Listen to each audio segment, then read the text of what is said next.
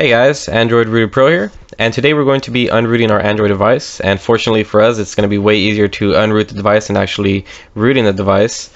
And we can go ahead and get started. The first thing that you're going to need is root browser as well as root checker. You should already have these if you rooted your Android device using my method. Alright, so first off I'm just going to show you that the device is rooted. So go ahead and open up root checker, go ahead and verify your root access.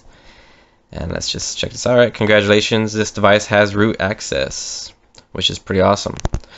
So let's just get rid of this root access. Let's unroot our Android device. This is going to be easy.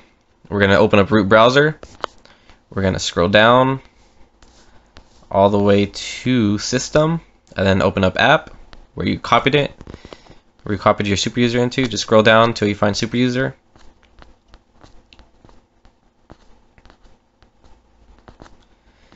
Just scroll down and down. Alright, so it should be around here. Okay, so you see super user right here on your screen. Just long click it until options show up, and then we're going to delete it. So just click delete. Are you sure you want to delete superuser.apk? Well, yes, I am. So let's just wait for it to delete, and then we could just go ahead and click out of the screen. And I'm going to go ahead and boot up my device and show you that the super user is deleted and your device is unrooted. So just go ahead and restart your device, and then we'll just go ahead and check this out. Hey guys, so my device is booted back up, and of course I can't use Screen Capture Pro anymore because it was being used through root access. And since I just deleted the super user, I pretty much unrooted my device. And to show you that it is completely unrooted, that root checker application that you have, just go ahead and open it up.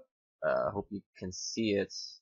I'm sorry I'm using this using Camtasia. My webcam is really trashy, so I'm not gonna be able to record on a bigger screen, so you're gonna have to see this little screen, better pixels. As you can see right here, sorry, this device does not have root access anymore. I hope you guys can see it. If you can't, I apologize, but yeah, that's pretty much it.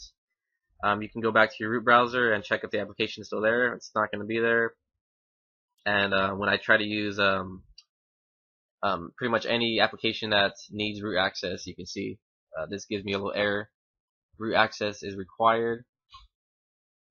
So yeah, that's pretty much how to unroot your Android device. It's the easiest way to unroot it. All you need is root browser, like I said before, and just takes a couple seconds out of your day, and you're ready to go.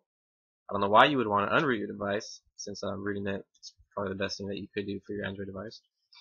But that's pretty much it. If you guys have any questions, or if you guys are having trouble with this, just let me know.